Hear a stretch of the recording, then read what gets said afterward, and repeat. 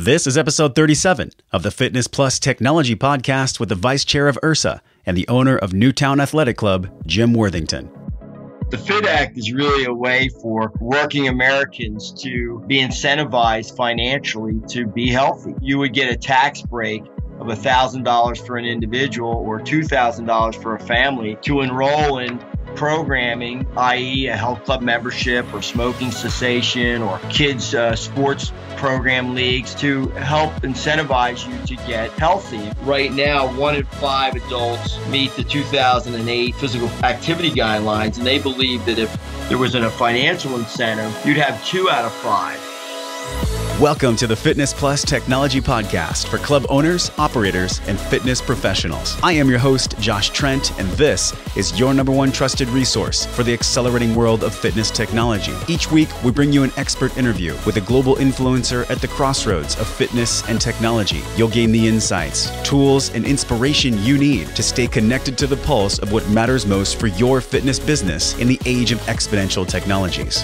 For episode 37, we're learning about the exponential benefits and the current progress of the PHIT Act and why it's so vital to our fitness industry growth with the Vice-Chair of IHRSA and the owner of Newtown Athletic Club, Jim Worthington. After a recent report published by PHIT America this year, the Inactivity Pandemic, it should not come as a surprise that Nike, the Cooper Institute, the American Heart Institute, Shape America, and Pop Warner Football are all joining forces to pass the PHIT Act through both the Senate and Congress. As you'll hear on today's show with Jim, this legislation has the potential to massively uplevel our industry reach and help put prevention in our healthcare system. Earlier this year, you heard from Bryan O'Rourke in episode 20 that with as much as we're doing collectively in our fitness industry to help fight this obesity epidemic, the reality is our current healthcare model is broken. What we have isn't healthcare, it's sick care. And the passage of the PHIT Act will bring legislative power to help change that by getting more people active and healthy than ever before. With this turning of the tide, the PHIT Act will also help Americans save 20 to 30% on yearly expenses related to physical activity. As an industry professional, we need your help today to make this bill pass.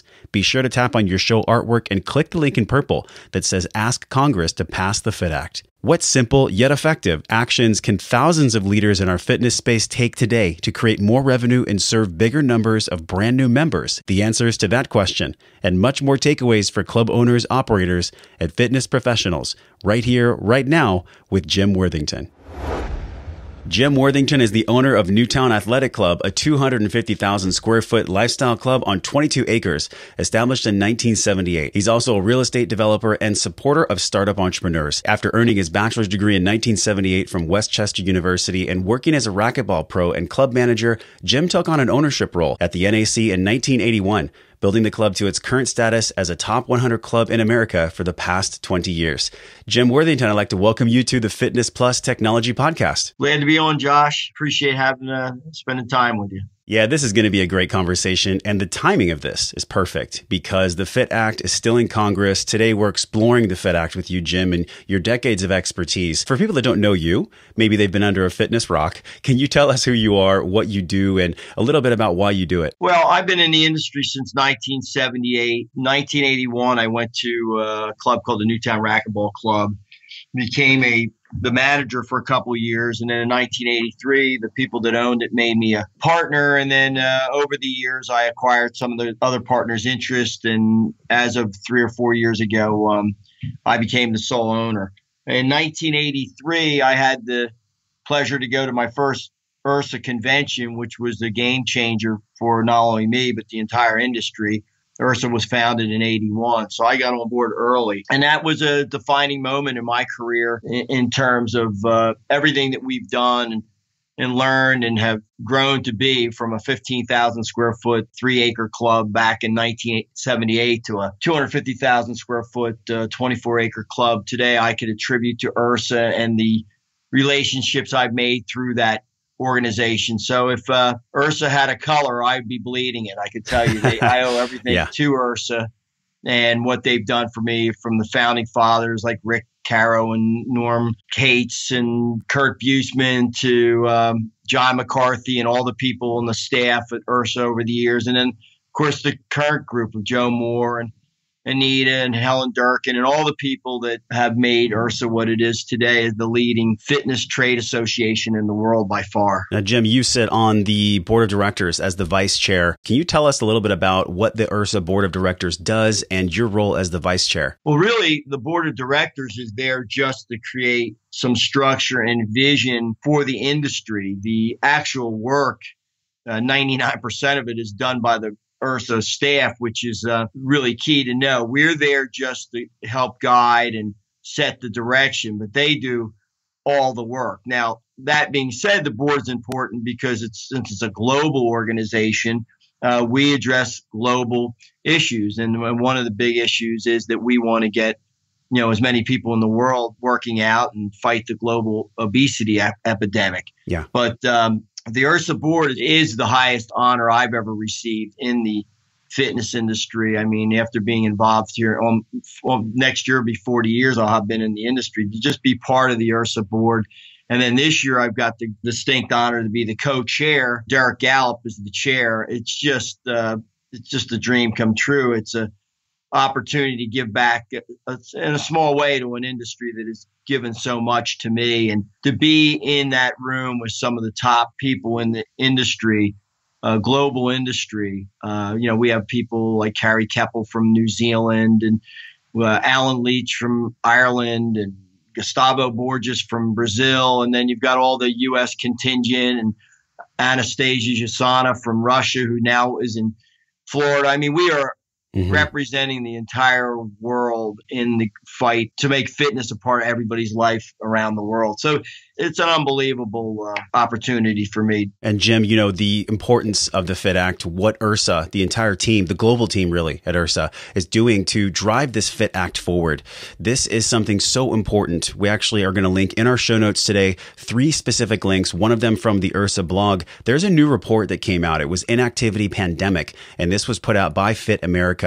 For people that haven't heard our episode with Bryan O'Rourke, can you talk about the FIT Act? What does this mean for our space, Jim? The FIT Act is really a way for working Americans to be incentivized financially to be healthy. What happens, you would get a tax break of $1,000 for an individual or $2,000 for a family to enroll in programming, i.e. a health club membership or smoking cessation or kids sports program leagues, things like that, to help incentivize you to get healthy. And what they're finding, or some of the studies have shown, is that right now 1 in 5 adults meet the 2008 physical activity guidelines, and they believe that if there wasn't a financial incentive, you'd have 2 out of 5.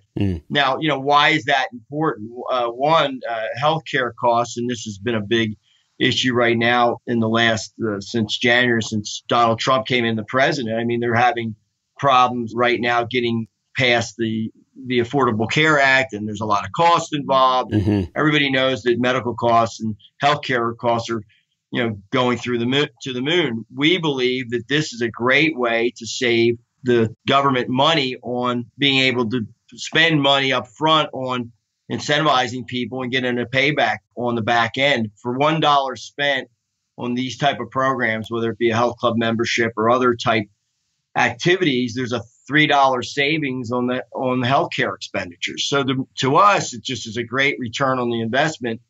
And it seems like we believe, as the health club industry, we could be part of the solution to reduce the cost of healthcare. And what I think is most important, this is something that's incentivizing. Finally, we're having something that is incentivizing national physical activity and fitness to improve people's health. This FIT would allow taxpayers to place up to $2,000 a year in existing pre-tax medical accounts for reimbursement. But what is IHRSA's role? What is IHRSA doing in representation with Congress? We're also going to link congress.gov, the actual bill passage link. Looks like it was last updated in March. I'm curious right now, though, with your role and what IHRSA is doing, what are we seeing as far as co-joined efforts to pass this bill through? Well, first of all, there's a number of people that IHRSA is really at the tip of the spear leading this charge, but there's a number of coalition members, including Nike and the Cooper Institute, the American Heart Institute, Shape America, even Pop Warner Football. They're all involved in trying to get this passed through the Senate and Congress. Right now, in this 115th session, We've got Senators Thune and Murphy. One's Republican, one's a Democrat. So it's good we have bipartisan support.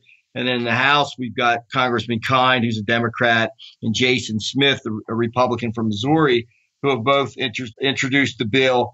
And in the last 4 months, PHIT has gotten 62 bipartisan lawmakers to agree to co-sponsor this bill, 51 from the House, 11 from the Senate.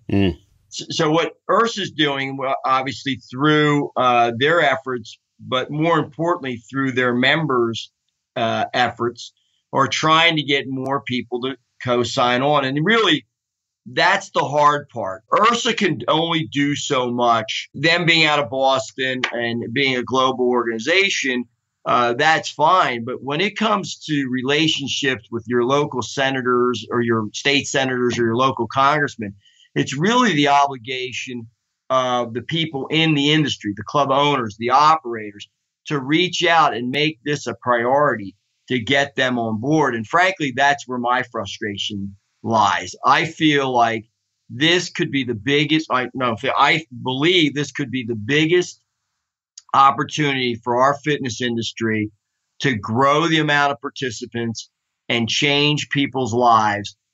Look, that's why we all got into this industry, was that we believe that we could do things better and for the common good of all people. That's why, you go to work every day.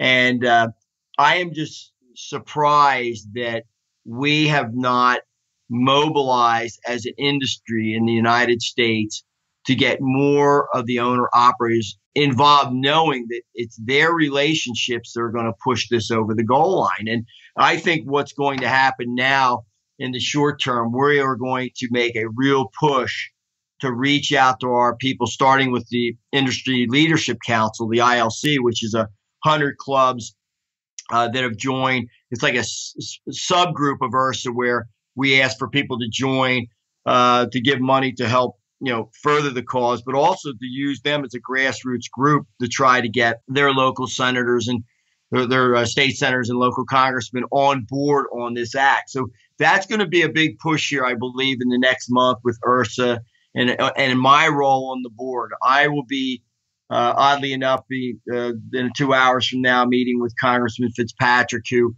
is a freshman congressman this year out of the Congressional 8th, where I am.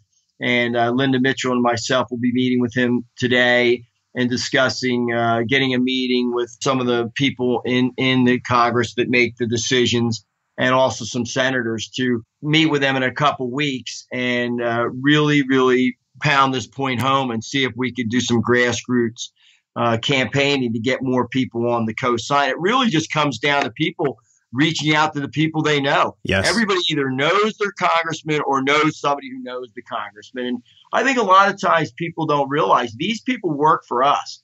So if you want a meeting with your congressman, you call their office and you say, I want to come in and talk to you about the PHIT and WHIP Act. This is why I'm so excited to have you on the show, Jim, because you are at that bleeding edge of change that we need in our industry. There's actually a Get Fit. It's a toolkit that IHRSA has created for club operators, for people to become more aware of this campaign. We're going to link that in our show notes as well. But Jim, if there was 1 or 2 steps that a fitness professional, a club operator or owner could do today to help drive this initiative forward, what would that be? One, they'd get well-versed enough to be able to go to their congressman or senator and give the ask and explain to them why that they need to get on board with these things, why it makes sense to PHIT is fiscally responsible. It makes sense. It's going to save our country money. In the meantime, it's going to get, millions of more people healthy and happier. Once you get up to speed on what that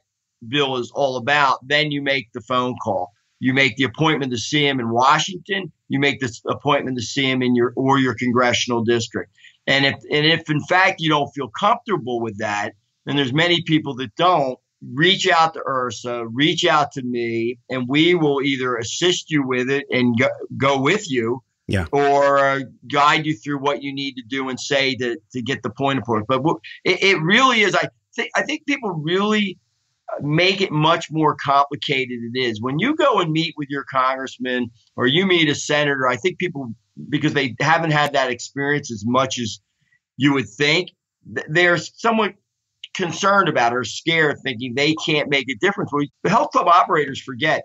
And for an example, in my club, I have 12,000 members. So potentially that's 12,000 votes right there, not counting all the people that, branch off of the 12,000 people that they know. So there's 12,000 members. Maybe they have family that equals 30,000, and maybe 25,000 of those could vote. Could you imagine the power that we have?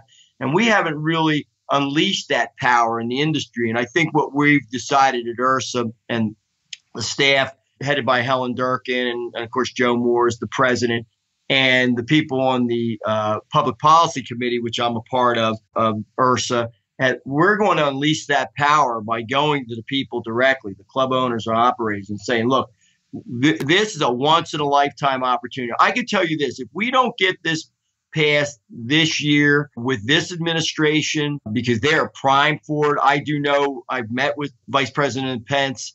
I have actually talked to him about this. He is on board.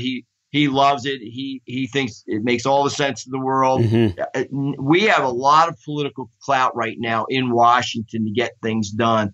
And I just urge everybody to get out and make that call and make that contact to push this thing over the goal line. If we don't do it this year, I don't know if we'll ever do it. And we've been talking about this for 10 years. And this is why we're having a specific show with your expertise to talk about this. And I think it's easy to forget, Jim, a lot of club operators and trainers, they're going about their day-to-day business serving their clients. And I think to take that deep breath, to see our industry from 30,000 feet in the sky, this is not just the fitness industry. PHIT is also going to reduce the cost of league and event entry fees. So kids in Little League, people that are special populations, elder care. I mean, the list goes on and on. So this is much bigger than just the fitness industry, correct? Oh, no question about it. And I think you hit it on the head. People get involved in their day to day and miss the big picture.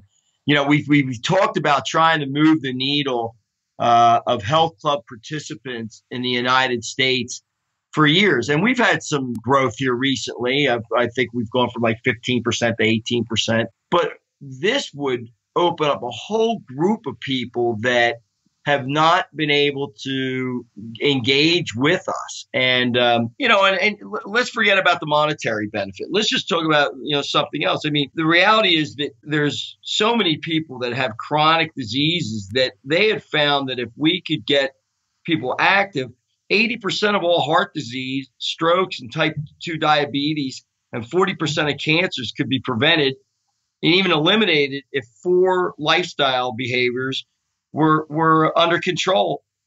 Physical inactivity, unhealthy diet, tobacco, too much alcohol. I mean, we have the power to make people, live meaningful, happy, healthy lives. So, hey, there's a great financial incentive for all of us as health club owners and operators and people that are in the industry. But let's think about why we're all engaged in this industry and why we love it is we want to make people's lives better. Yes. And look at the information there. Can you imagine if we could get people moving, more people moving, how many more people's lives that we could affect? I mean, we're difference makers. That's why we got into this industry. What's really interesting too, Jim, is you have such a high vantage point here. I'm curious, when you look back across the 30 years plus, what has not changed?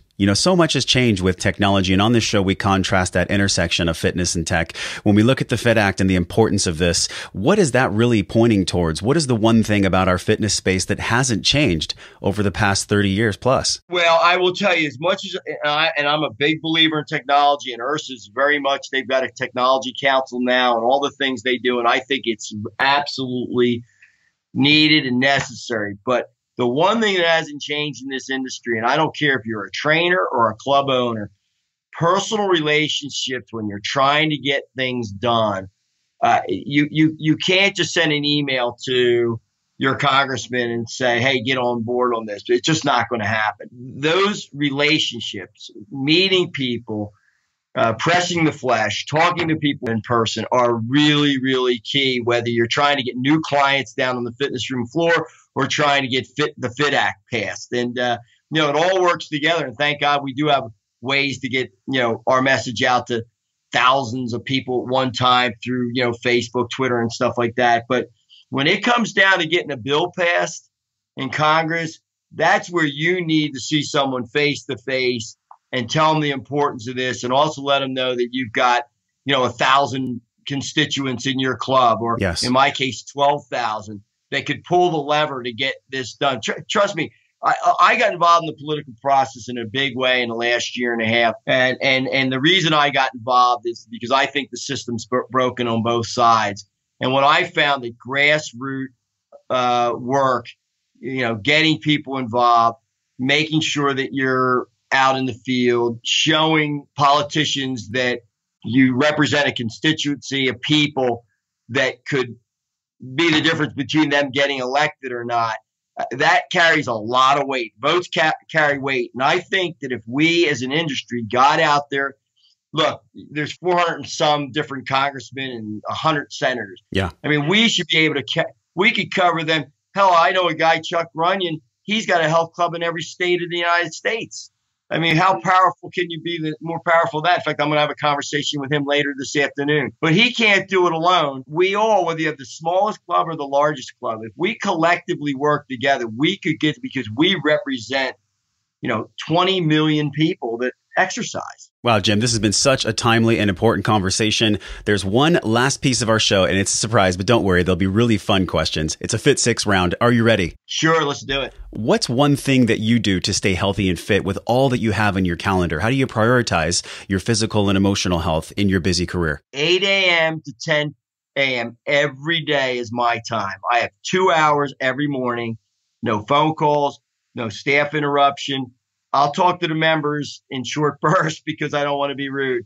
But that's my 2 hours, and that's been that way since I got in the industry, since 1978. I always, if we're going to talk the talk, we need to walk the walk. And I believe in fitness. I love it. I look forward to my workout, and I don't need. That's why we're having this interview at 11 o'clock Eastern as opposed to 10 o'clock Eastern.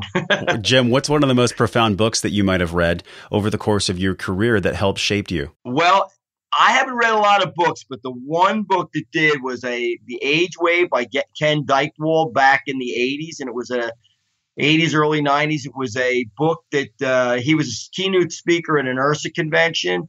And I followed him. It was basically following the baby boomers and what they would want throughout their lifetime. And if you followed them, you could make a profound impact in your business or what you did for a living. And I've kind of followed what those people wanted to grow my club from the 15,000 square foot club on 3 acres to what it is today. And that was by far the most important book I ever read. Now, I don't read a lot of books, but I'll tell you, I can't wait for the IHRSA magazine to come the first of the month. That's the Bible of the industry. I read that cover to cover within 20 minutes of it coming in. I look forward to that. And some other publications as well in the fitness. I'm more of a professional magazine reader than I am a book reader. But that one book back in the day was a game changer for me. You're a mentor to many. Who has been one of your mentors or influencers in your career? Well, it's really started early on in the industry. It was the people that I named that started IHRSA, Rick Caro and the Norm Cates and the Kirk Buseman's and people that early on in 1983. And then over the years, I was really fortunate. And one thing I think is the huge value of IHRSA, being a member of it, is I got to meet guys like Roger Ralph, Ben Emden out in Michigan, who's no longer in the business. And then more recently over the years, Pat Louse at the Atlantic Club, and more recently, Gail Landers, fitness formula out in Chicago. And I mean, there's so many people that I can name that have, I picked their brain and we've shared ideas. I mean, we've, in the last 15 years, I feel like we've started giving back to all those people that gave to us. But those people, and I'd be remiss not to mention John McCarthy. John McCarthy, who used to be the president of IHRSA, and was the first president, was just such a great ambassador for the fitness industry. And I loved him to death. And he's always looking out for me and hooking me up with other people. Great guy. But him, Rick Caro, great. I mean, there's so many good people. I mean, I'm probably going to insult somebody by not mentioning them. But Jim, do you use any fitness tech or any pieces of technology at all to help keep you either healthy or fit or productive? I am not a huge tech guy, but I will tell you, I will not miss a workout without my MyZone belt. And we are huge advocates of MyZone. I'll take it on vacation with me. I wear it every time I go for a walk, on Saturday afternoon around my block. I'll wear it. MyZone, and I'll tell you why. I probably don't use it as the way everybody else uses it, but I look at those calories burnt at the end of my workout. And if I don't get to a certain amount, I stay longer. And I can also, it gives me, the other thing it does for me, it lets me know when I'm getting my peak workout versus, hey, I'm kind of dragging and not getting full max effort into my workout. But MyZone, I wouldn't do a workout without it. We know there's a big difference between inspiration and motivation. Jim, the curiosity for a lot of people listening is your inspiration about what IHRSA is doing. What inspires you most about what IHRSA is doing for global health? Well, first of all, they're the biggest player, and they do span the whole world. And I think the fact that we've got great international presence on our board is key. And then, of course, they do, the European Congress in October, and they're down in Brazil and Mexico, and of course the IHRSA Institute. But the inspiration that they give me is that they are the leading authority on education, and of course their trade show is second to none. And I just am so inspired because they've done so much for me, and I realize that they are doing the same for others that they've done for me. And if people are smart enough to take advantage of all what they have to offer, and the networking opportunities, they can't help but not be successful. I can't say enough about IHRSA, not just because I'm 60 years old. I just got on the board 2 years ago. If we had this conversation 5 years ago, I would be raving probably almost as much as I am now, other than now that I'm on the inside. That group of people up in Boston, headed by Joe Moore, they are changing the world. And I couldn't be more prouder to be part of an organization that's so well run and so professional. And the staff is so awesome that, they inspire me every day because they're working to make us better. I only hope that I can give a little bit back and, return the favor. Jim, this podcast is going to go out to thousands of club owners and fitness leaders in our space. What do you see as a new possibility that didn't exist years ago for us now at this crossroads of technology and fitness? Well, in the U.S., certainly this PHIT bill, if there's a way to push that across the finish line and get our members involved in getting this done, to get it into their heads, this is a key defining moment. I think that would be huge. Globally, I think just continuing to reach out and expand our reach through IHRSA and other organizations and federations that are doing that, get people on board, get the government on board, seeing that exercise is really a great return on investment for their healthcare problems and crisis. By the way, the crisis is global. Yes. So, this just makes sense. The more we get people up to speed on why exercise is really medicine and why it's not an option, it's a necessity, that we get as many people involved as possible. And the last thing I want to say is somehow we have to bring it down to the levels of the less fortunate and the people that can't afford a health club membership where, they have access to the same thing we do, because not everybody has the ability. And I know there's $10 clubs out there, and so, but $10 to a inner city family in Philadelphia, there might be the difference between eating dinner that night or something really even more important. So I think we can't look at this as just a thing for the middle, upper middle, more educated people. We have to find a way to bring it down to the people, all people. And frankly, that's not just a fitness issue. To me, is a political issue for our country and our world to get further ahead. Is we've got to find a way to help the less fortunate. And I think exercise can do that if it's provided for all people. I have a lot to thank for the fitness industry. 10 plus years ago, I started in Las Vegas at a 24-hour club, and since then, my life has transformed in so many ways. So, Jim, thanks so much for coming on the show and talking to us about this Personal Health Investment Today Act. Really, really important and timely for all the fitness leaders in our space. So we appreciate what you do, and we will see you very soon. Thank you very much, Josh. I hope this helps with getting this bill passed. Thank you very much. Jim reminds us that our congressmen work for us.